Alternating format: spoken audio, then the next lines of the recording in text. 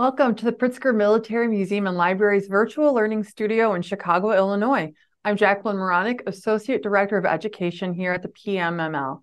Founded in 2003, the Pritzker Military Museum and Library's mission is to increase the public's understanding of the military history, military affairs, and national security by providing a forum for the study and exploration of our military, past, present, and future, with a specific focus on their stories, sacrifices, and values.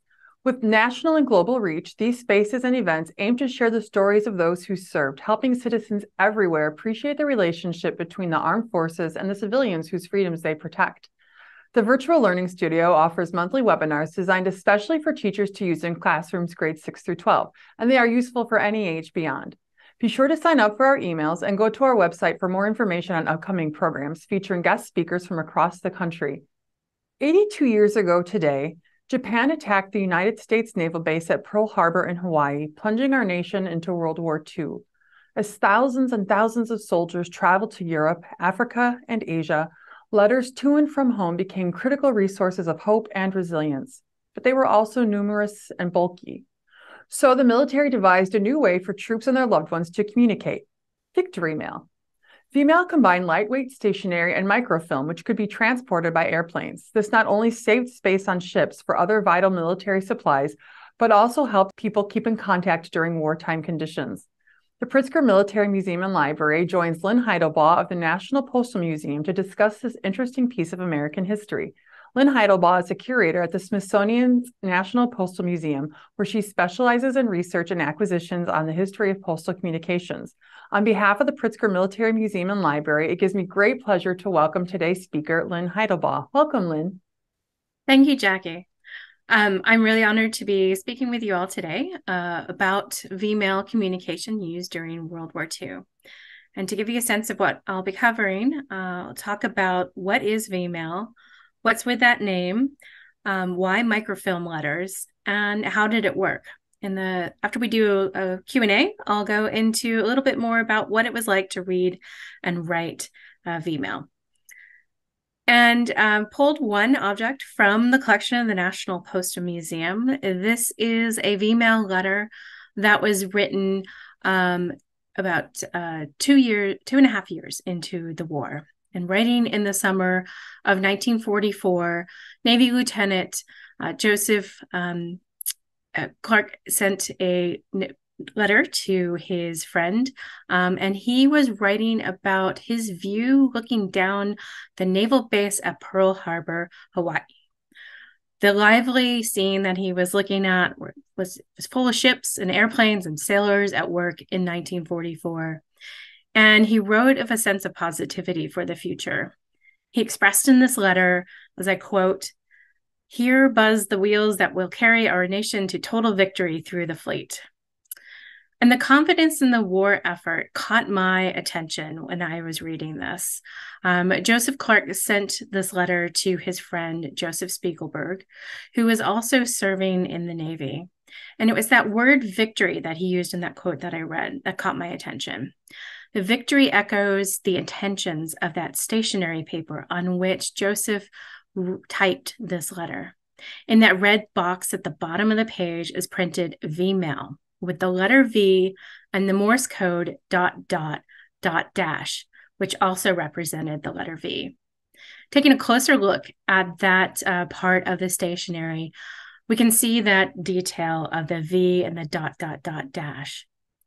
The special V-mail stationery was designed to help with the war effort and to bring victory for the U.S. and the Allies. The use of the word victory and the symbol V were popular forms of expression of hope and camaraderie among the Allied countries before the U.S. joined the war in December 1941. And those symbols and sentiments were quickly adopted by the Americans. Applying a V and a sense of victory to the mail was designed to inspire patriotic sentiments among military personnel and civilians to encourage them to contribute to the war effort by conserving resources without compromising on communications and the much-loved letters that they wanted to write and receive. V-mail was to be used for speeding communication with U.S. military personnel serving overseas. It was to help friends and family to stay in contact, to keep them communicating with each other, to keep up morale and lift spirits in the face of the dangers and potential losses of the war. It took the coordination of the U.S. government, the post office, and the business community to develop V-mail and to convince civilians and military personnel to adopt this kind of unusual mode of communication. Over 16 million men and women served in the U.S. Armed Forces during the course of the war, and of that number, about 73% served overseas. Their service overseas averaged about a time of more than a year. So it's a very long, substantial amount of time for someone to be separated from family, friends, and their home communities, which caused many millions of Americans to want to stay in contact and use the mail. The letters and postcards and new V-mail were really the only affordable and readily available communication modes to help bridge the distance. Telephones were very expensive, particularly at the front, really kind of almost non-existent to military personnel on non-official duties, as were telegrams. So mail was pretty much it if you wanted to reach anybody you cared about. Facing the demand for reliable and timely movement of messages in the mail, the military and the post office looked for solutions. They partnered with the Kodak Company and took inspiration from a mail system that Great Britain started in 1941 to microfilm their troops' letters and then fly that home to Britain. The U.S. government announced that it would do a new mode of messaging on June 15, 1942. It was just 6 months after the U.S. entered the war. It was a tremendous feat in a short period of time. There's a whole new service available for how to mail things for the civilian and postal system. It was made available to the public and to the military. Special stationery, like you saw on the other slide, was printed in the millions. Thousands of civilian and military staff were trained in photographic processing and postal handling. A campaign that went into full swing to promote V-mail for military and civilians went out in posters just like these three here, and they appealed to the patriotic sentiments. They provided information and they told you how to use V-mail. It was sent out in newspapers and newsreels, radio shows, and advertising, explaining how to use V-mail and why letter writers should opt for V-mail over their usual traditional kinds of letters. Well, V-mail was used for only 41 months between June 1942 and November 1945. In that time, it's estimated that over 1 billion letters were sent as V-mail. And the stationery was key to that standardized stationery and the microfilming process of V-mail produced lighter and smaller cargo that could be transported more efficiently on ships and airplanes. Reducing the size and weight of mail meant that more space could be available for other war supplies, and still more letters could reach military personnel faster around the globe. It was a way to handle that rapidly expanding volume of wartime mail without restricting how people sent personal letters. Well, maybe changing a little bit about how they sent them, but it also, they were still allowed to use the others. They were just encouraged opt for V-mail. This advertisement by the Kodak Company highlighted the process and the benefits of V-mail by pointing out the partnership of the business company with the U.S. government. Kodak supplied the photographic equipment needed for filming and the original letters, and then they reprinted them on photographic paper that was about a quarter size of the original 8.5-11 sheet. In all those steps of the process, the goal was to reduce that size and weight of the mail so it could be transported more readily while still allowing the military to move everything else they needed to get overseas, the troops and the food for the troops, as well as medicines and armaments. The process can look a little bit complex in this diagram, but actually it's quite analog compared to what we're used today. It is very technical in terms of what it was like to print V-mail at the time with using all the photographic chemicals.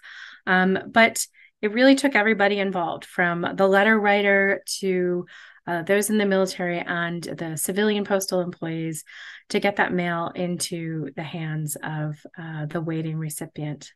So going through a couple of those steps, if you were a letter writer, you would get a piece of stationery like this. This is one of the pieces from the National Postal Museum collection, shown in various stages of how you folded your V-mail letter. So starting over on the left is that full sheet, and that's all you get to write your message on. Probably about 300 words would fit if you're writing by hand, and maybe 500 or so if you were typing. People did both, and one caveat was that they were asked not to write in pencil because it was too light of a shade for the microfilming machinery to pick up, and it wouldn't reproduce well. And so when using the sheet, you'd fill that out, you'd fold it up into its own envelope, because on the other side of it was printed a place for you to put the outgoing address.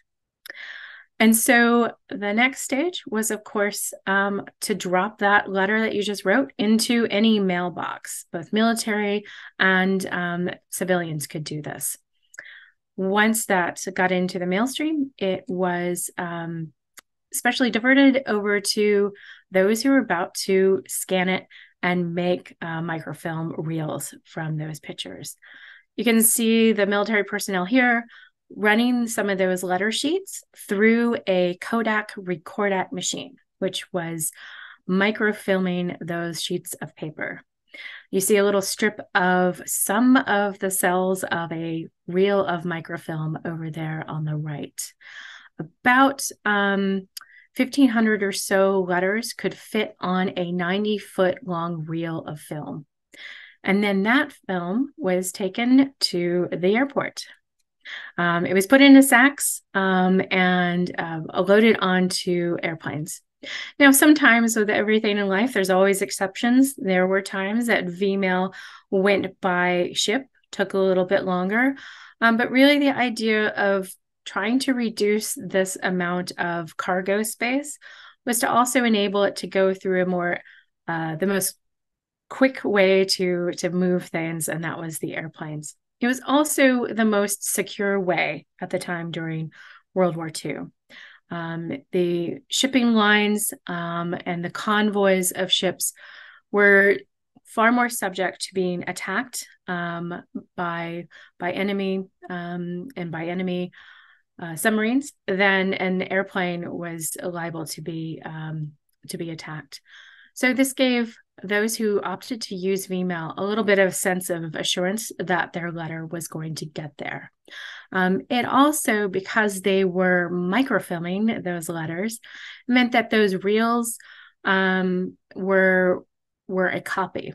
And back home where the letters were waiting, they wouldn't destroy those letters until they got an all clear that that microfilm had been printed. So next, looking at some of what it took to get that film back into a printed form so that the waiting recipient would read an actual letter and not just a tiny little piece of microfilm.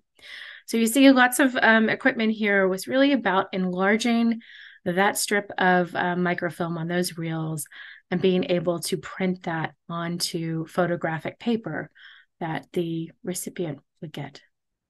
The machinery over here on the left is printing some of those photographs of those letters. And you can see the woman there is working to cut each of those individual letters that have been printed on that photo paper.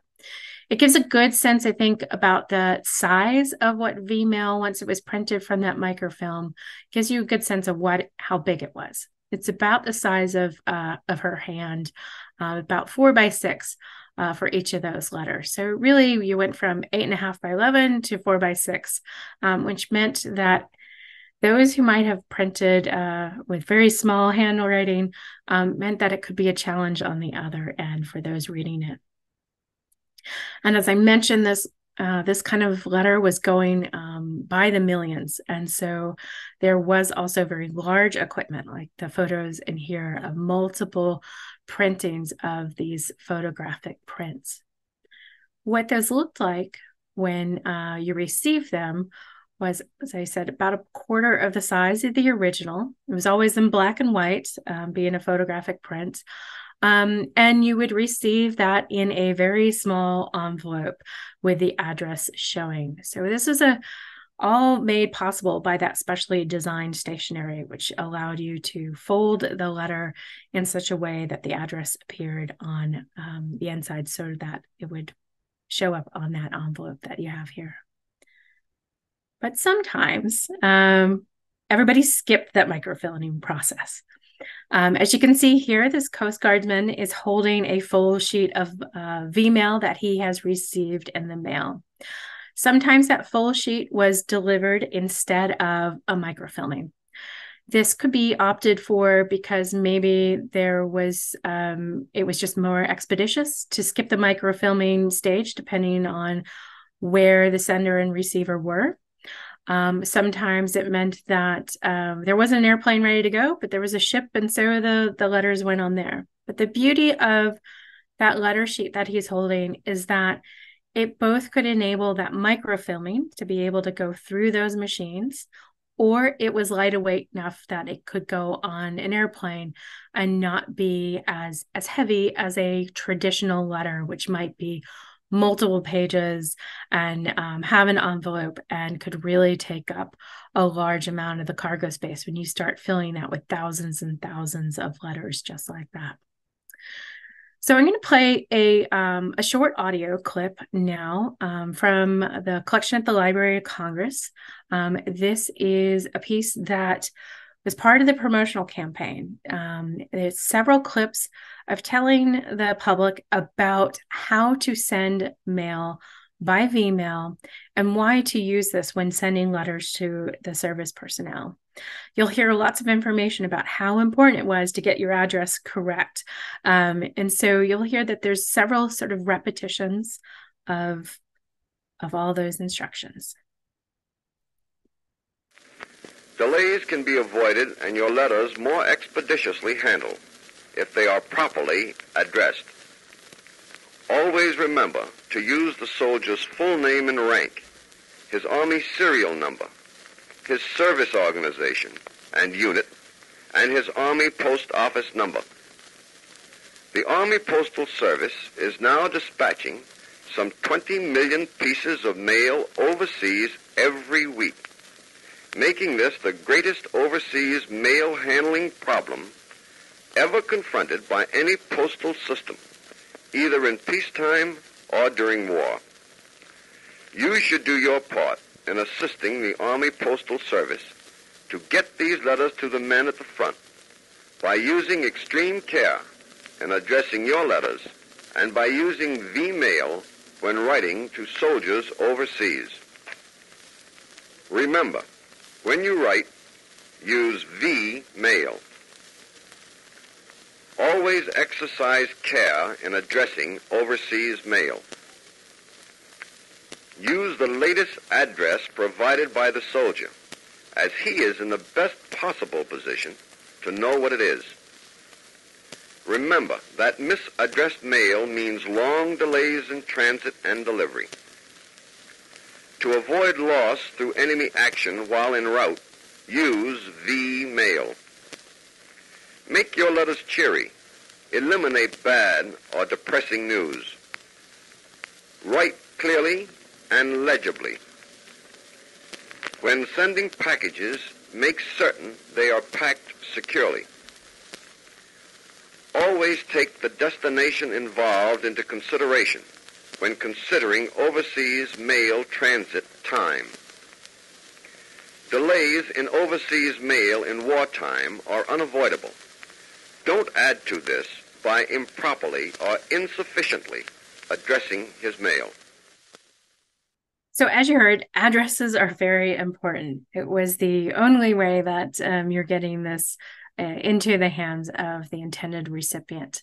Some of those tricky parts of addressing military personnel was that their address isn't quite what we're used to.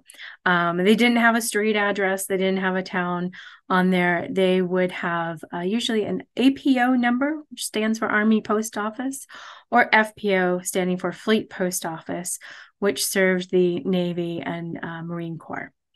So you had to know the right number for that APO and FPO. And those could change depending on where the person was. If they got reassigned, if they ended up in hospital, those were things that the military kept track of and tried to keep that location information.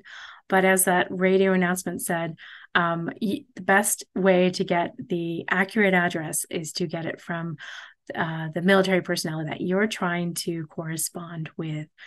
So those kind of public announcements put a lot of onus on the people that are writing those letters and trying to send them. And you may have also heard how it's also instructing you not only how to address it on the outside, to use the V-mail, but also what to say in your letters, and trying to keep the spirits up while people are in a very stressful situation of being at war, both on the home front and on the front lines. The war could be very stressful for both, and that mail was seen as a way to help share reassurances and share the news. So next we'll go to a short Q&A. Thank you for this first half of the presentation. This has been very interesting. We did have one guest mention that the speaker in that video sounded like FDR. And I don't know if he was actually the one who recorded that message or not, but true. Right. Yeah, it's not on the record, but yes, it does. Yeah, that's a great observation. Yeah. That's so funny. Great catch there. Somebody's asked, what happened to the microfilm? Excellent question. So microfilm was, they would hold on to it until they got a message back from the receiving station that they had gotten it, that they had printed it out, and that mail was on its way to being delivered. At that point, they were to destroy it. And that was all to give privacy particularly to the civilian writers who had privacy to the contents of their mail. That you bring up an interesting point, because one of the slides that you showed us talked about the pathway that the mail takes, and there was a little section there that that was surprising to me. Are you going to talk about that a little later on? Okay, I will, and I think that's censorship, right? Yes, yes, and that's just for the military, and I'll go into some of that details. Somebody also asked, did V-mail also include the cheap sound recordings that were popular during World War II? Oh, those are really interesting pieces where it would be a phonograph record that could be recorded. And so that wasn't in V-mail. The V-mail was limited to that one sheet of paper. But that was another package that was available, particularly with partnerships with nonprofit organizations that would set up recording booths, as particularly the USO was one that had recording booths that allowed people to record a short message and mail that home. Oh, that's really neat. Thank you for that question. One more question before we let you dive back into your presentation, and that is, why did they not then, if email was easy and fast, why didn't they incorporate that into just national mail service? It was really about that long distance transportation, and particularly that long distance transportation in those wartime conditions where the shipping lines were in grave danger of being attacked.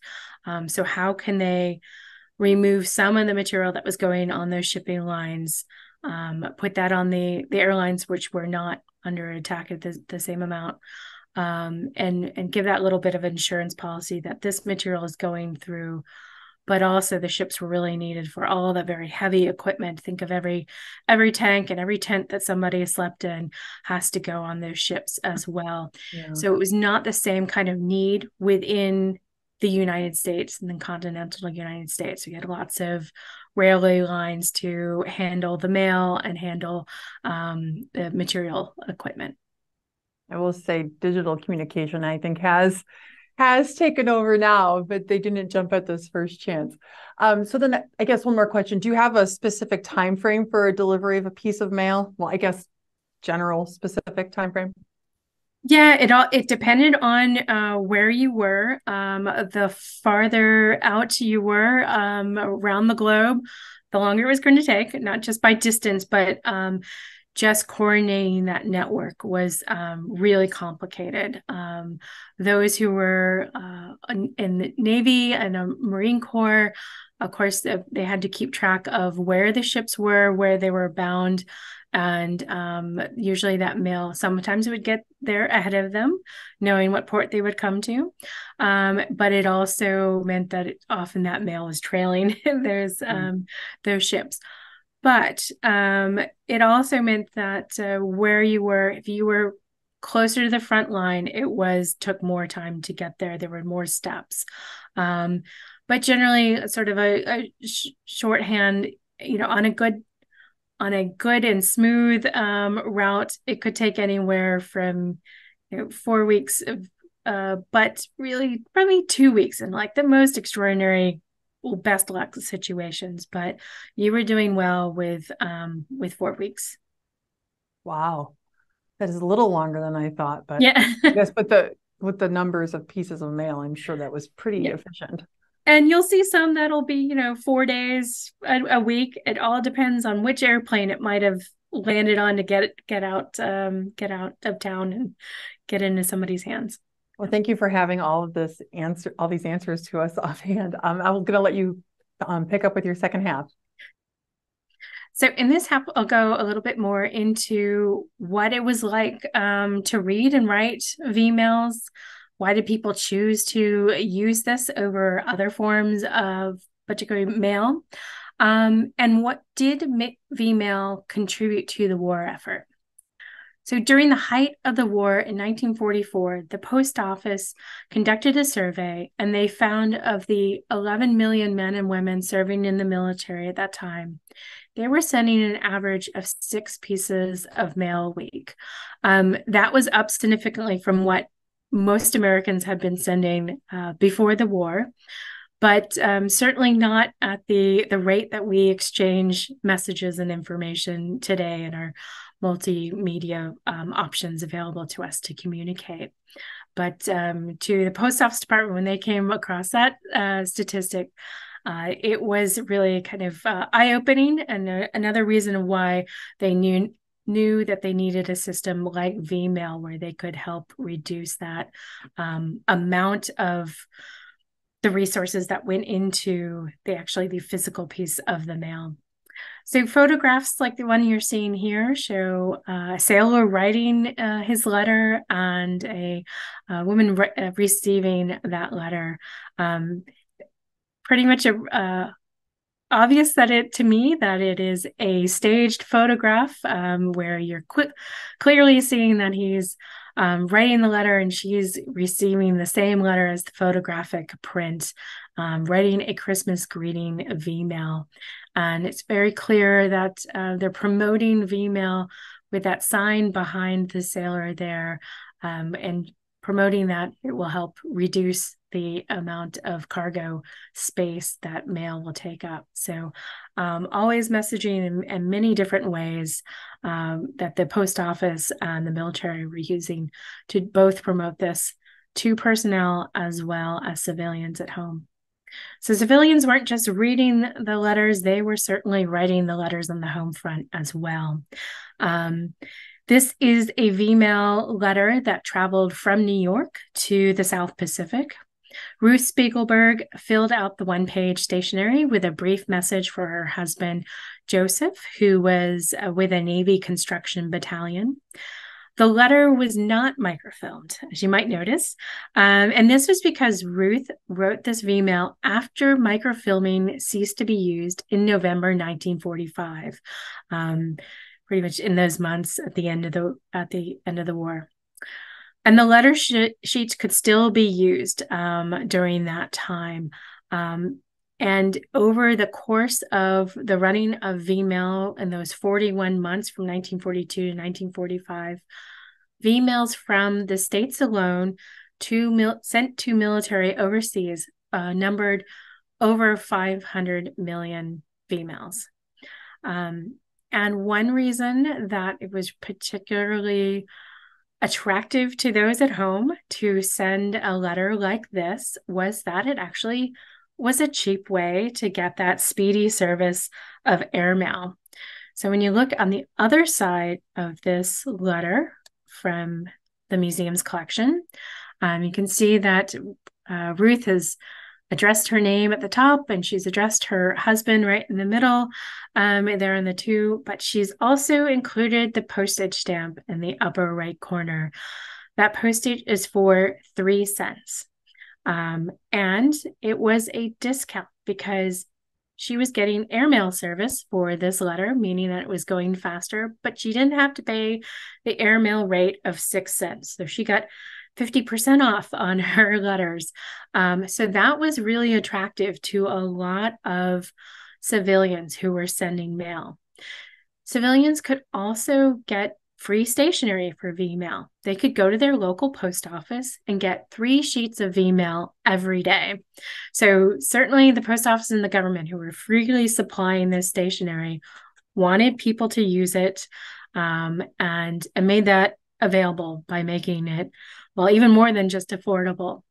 So certainly economics was part of the plan.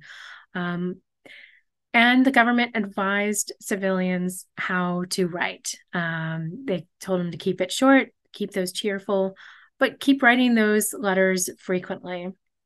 And that radio announcement, like we listened to, the advertisements and the posters, if email is about promoting that speed and security. And the propaganda assured civilians that their mail would remain private, even if it was opened for that microfilming. Privacy in the mail is part of federal law. And there were descriptions in many of those promotional campaigns about how the process worked, and details were given to the civilians to assure them that their mail was private, that the items that were filmed and turned into microfilm, that film would be destroyed, and that the original letters that were filmed, that would be destroyed in the end as well. All that paper was actually bound for being pulped and reused. So recycling and conserving resources were a very important part of the entire V-mail system. But this was very different experience from the civilian side of using V-mail and even using just mail entirely than it was experienced by the military. Military letters were subject to being censored by military personnel. This was because it was seen as a security issue. There may be information in these letters that if it fell into the wrong hands, fell into the enemy hands, could endanger lives. And so officers were assigned to read the letters of those who they commanded in their unit. And there were whole offices of censors that were handling lots of mail, particularly those who had language skills were sent to be censors of mail, because there were multiple languages that people were in the military were speaking and writing. And so to be able to look for the kind of sensitive information, they had to have language skills. The officers would be reviewing the V-mails and any ordinary regular letters and postcards for details such as locations. Where is the company going to move to next? Do they start talking about a battle that they know is upcoming? Those are the kind of things that need to be removed from the letters in order to protect people. And also to look to see if somebody is having a pattern of repeating this kind of information. And the question is, are they a spy? So it wasn't just V-mail that the military was censoring and looking for. It was all kinds of military mail, personal and official. So when a V-mail was censored, it was done by using ink to black out portions of the letter. And then like this piece here, this was a letter that then was microfilmed and printed. So we can see that the letter sent from Army Corporal Chard to his minister, Dr. Floyd Leach, in the middle of the end of November 1943. Part of that has been taken out by the censor. I'm very curious about what he might have written in that second line. Reading that first is kind of tantalizing, where Corporal Chard wrote, quote, "Well, the Army did it again, this time." And now we don't know what's behind what got blacked out, but I do want to know what they did. And we probably will never know, which is the intent of censoring. Now, censoring wasn't really well received by anyone. Most of the officers that had to read the mail it was an extra duty to do. And many questioned, is this getting us anywhere? Is this really protecting us and protecting the information? And as many people deal with these kind of situations, you make light of it. And just like this cartoon is showing a holiday greeting, which has been censored with parts of it cut out of the letter. What I find funny about this cartoon is that kind of censorship technique of cutting out letters was common, but certainly couldn't have been done with a V-mail, because that would never have been able to fit through that microfilming machine. And cartoons and greetings like this were common in V-mails. Usually somebody in a company, maybe somebody with a great comic sense and some artistic skill, would draw something, bring it to the nearby V-mail station, get it printed, and that was typically then distributed among the company. Could be anything from a birthday card to some jokes that they were sending to each other. We have one in the collection that is a Valentine that was distributed and available for military members to use. Typically, these are usually in a very small area that it wasn't everybody in the European theater had it. Be somebody, if you were around a post office, a certain V-mail station, many people would be using the same kind of greeting V-mail stationery. So you get very specific, say, in the Pacific Theater or the European Theater. This individual just illustrated the V-mail himself, sending this letter on May 7th, 1945, in recognition of the end of the war in Europe. And he chose the patriotic imagery of raising the flag in the Pacific Theater at Iwo Jima, but the end of the war would come a few months later. So there are ways to personalize and make V-mail, that one sheet of paper, your own, like this. This next sample is one of the few I have seen with a photograph embedded into the V-mail. You are not allowed to put anything into your V-mail when you folded it up and mailed it. Anything that you had folded in there would have hindered all the microfilming. So you were told not to do that. People who tried to enclose photographs or newspaper clippings or something like that, those went by the wayside and into the waste paper basket. There was a program particularly in Chicago, by the local newspaper that did supply photographs.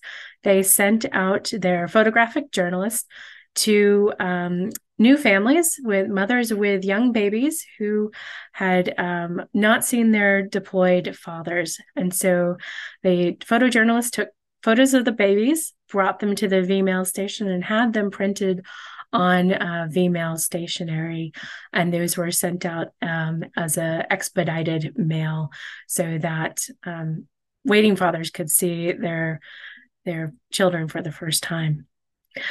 But otherwise, it was really kind of hard to personalize V-mail. There were stories in newspapers about when women kissed a V-mail letter with their lipstick to leave a sort of sign of love.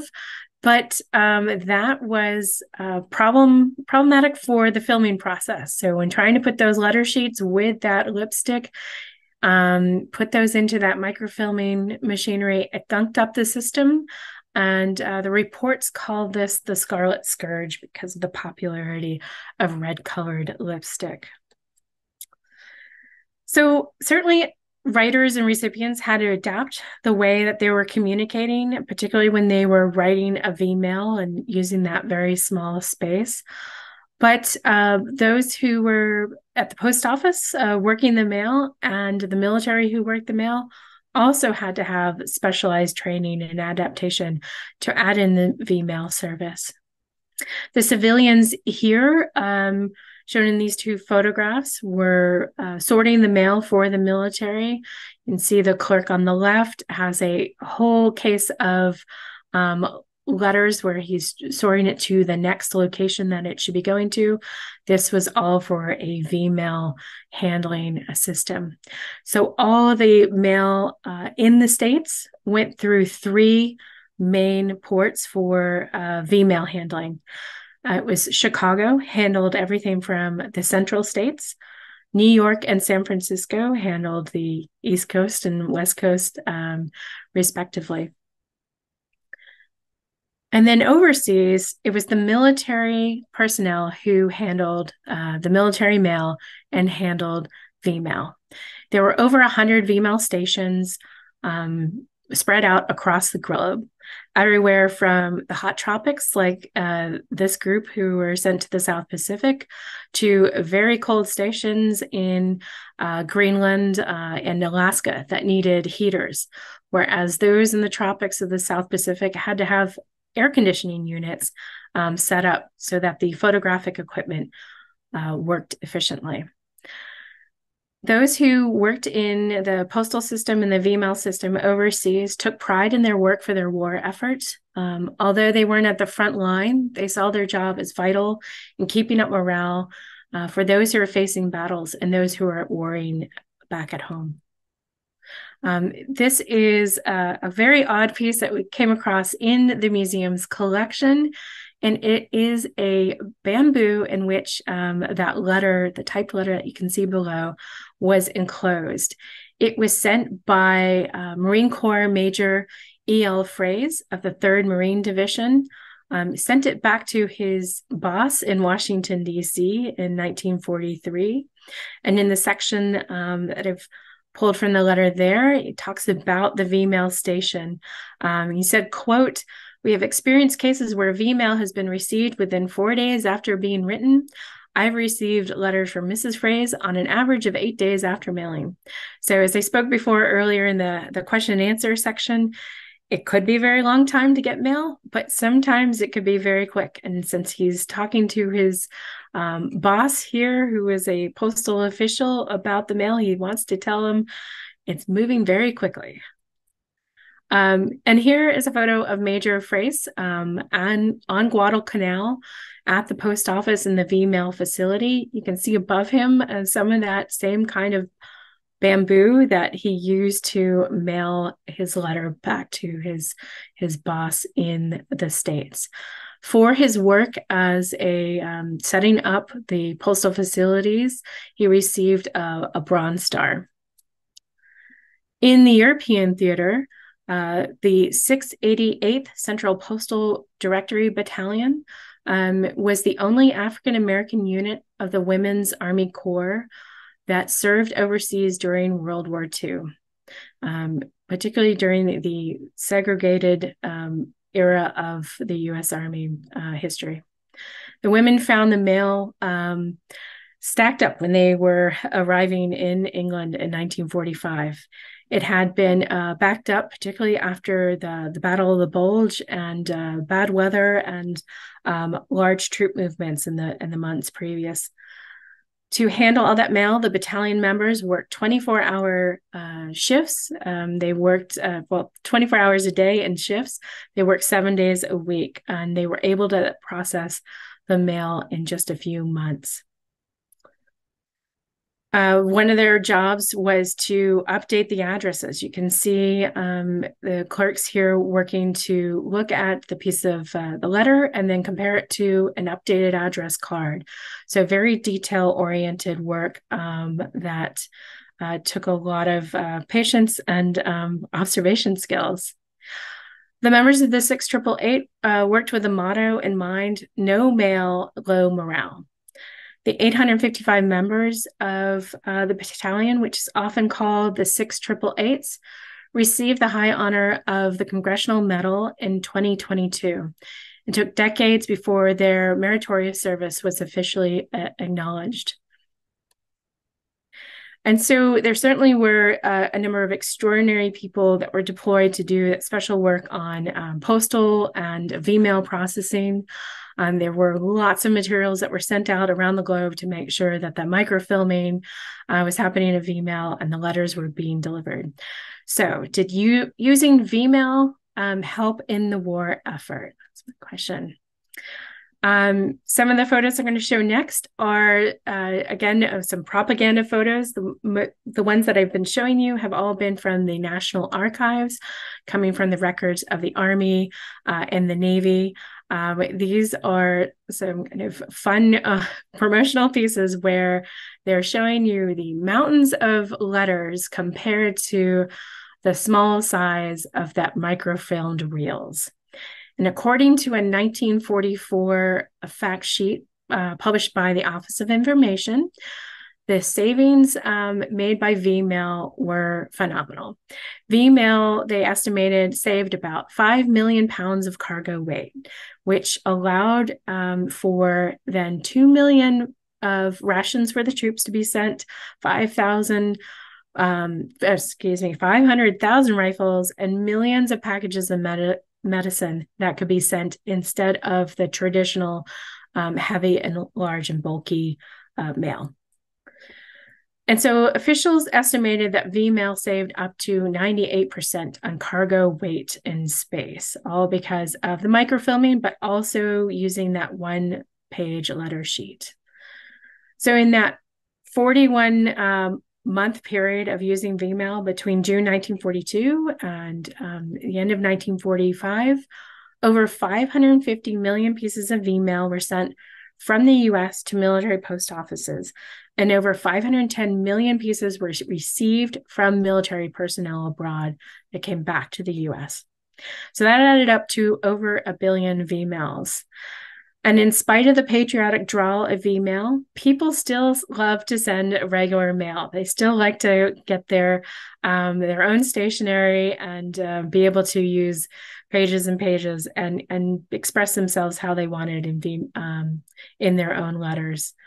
And so in looking at how that was, just for comparison's sake, in 1944, the Navy took a statistic that there were 38 million pieces of email exchanged, but there were 272 million pieces of regular first-class mail. So a little bit tipping the scales towards that first-class mail, but V-mail still did pretty well for a whole new system. Since the V-mail operations ceased in November 1945, the Post Office and today's Department of Defense have never returned to using microfilm technology for personal mail. There have been other forms of kind of a hybrid between using other technologies, particularly using the internet, and then creating physical pieces of mail. But microfilm has never been used outside the time period of World War II.